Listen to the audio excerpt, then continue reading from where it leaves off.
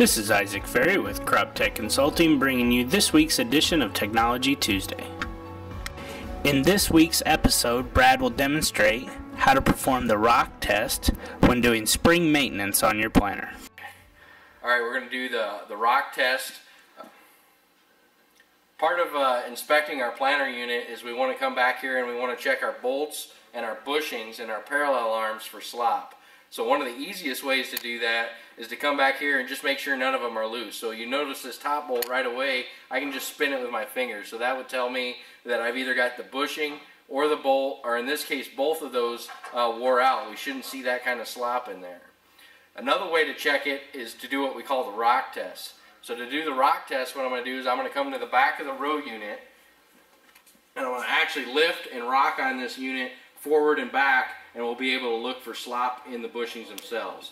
So again, we'll just lift up on it and we can tell right away where we may or may not have slack in those bushings.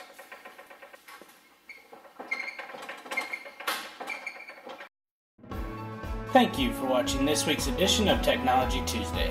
Please check our website for more information and other videos.